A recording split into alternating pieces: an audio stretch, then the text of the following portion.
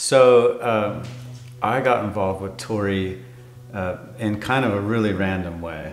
I was a few months back, I was having one of those nights where I just couldn't sleep well, and after a couple hours of tossing and turning, I got up and decided to get some work done on my computer, and then, as we often do, I ended up on Facebook just killing time, and I was just flipping through my news feed on Facebook, and I saw this video of an artist that I was unfamiliar with, and so I clicked on it, and it's probably 2 in the morning, and I was just completely taken back by what I heard, and it was Tori Harper singing "After Dark," and what was incredibly moving to me in that moment was so often, because I'm involved in the making of so much music, I hear a lot of things that are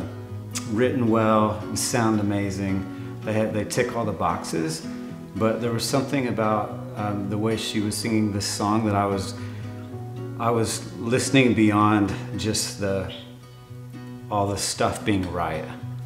There was something deep coming out of this young 18-year-old girl, and this song, it jumped out at me. And so I decided to write on there, which I'd never ever do, for fear that I might somehow end up being asked to produce.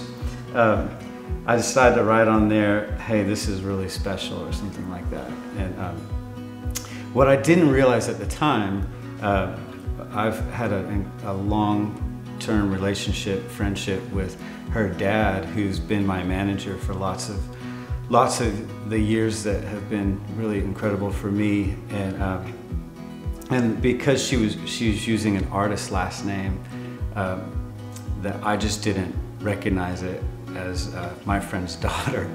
And so Dave, her dad, calls me and is like, "Hey, that was really, really kind of you to do that."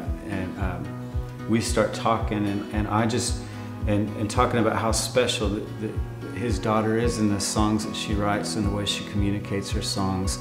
And so he did ask if I could get involved and maybe do some production on this with my friend Paul Mabry, and it was like truly an honor, honestly. And she came into this room here. We did most of the song right here, and it's one of the only songs I've ever recorded where the artist wrote the song, sang the song. We hardly had to do any editing or tuning. She played the guitar on the song, and that's mainly what you hear.